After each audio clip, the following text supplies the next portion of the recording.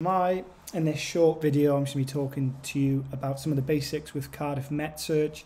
This is the search tool we use to search the library at Cardiff Met. So if you just search for it on Google, it'll come up there, Met Search. You'll be met with this home screen, and a really simple search can be conducted with this search bar here. Before you do anything, what you need to do is sign in. The reason you need to sign in is that you can, if you find the book that you need or you find the journal title that you need, you can then automatically take it out and you'll have access. You need to be a member of staff or a student at the university, so you need to sign in first so you have full access to all of the titles. Okay, so really helpful information. We'll come back to that in a minute.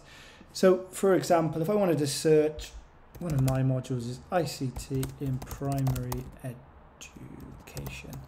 Really helpful thing here is that we'll come up with some books already. So you might find from your search already, it would come up in this list here. Now, one of the main things that students come to personal tutors with, saying that they can't find text, is their searching. They come up with, as you can see here, over 100,000 results, and they just don't have time to search through them all.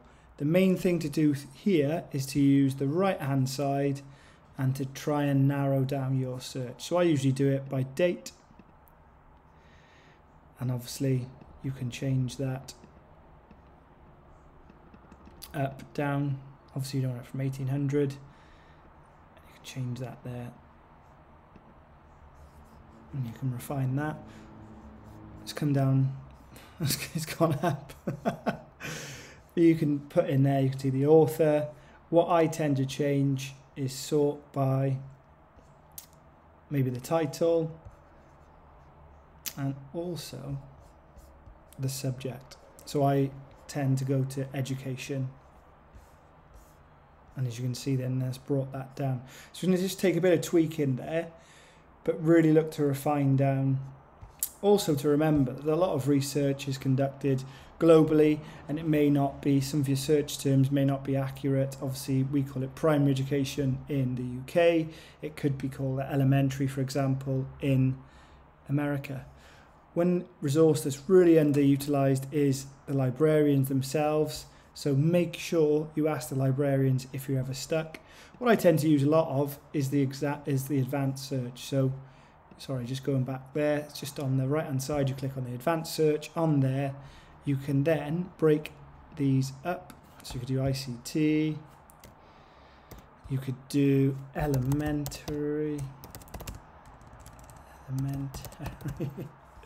add a new line, maybe do primary, schools. You can have a play around with this yourself, but this will then bring it down as well. So this is the book that I was looking for, so ICT in the primary school. If you wanted to pin that, so you could save this, you could add this item to your list, which will appear on your list here. Also, you can get a link, so you could send that to yourself. Often I just send that to myself. If I'm doing a lot of searches for something, maybe I'm writing a lecture or if I'm writing a paper, I'll send the links to myself.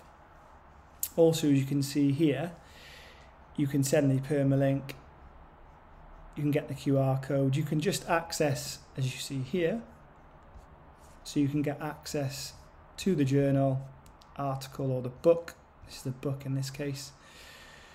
Be careful with this one. This is the draft citation, so it will give you a draft citation, but be really, really careful. These are drafts. Make sure you check, recite them right, that they're accurate. Obviously there's some errors there. Obviously you could use some of this if you're using reference lists, but obviously be careful with that. Most useful is for that permalink. And then you are good to go.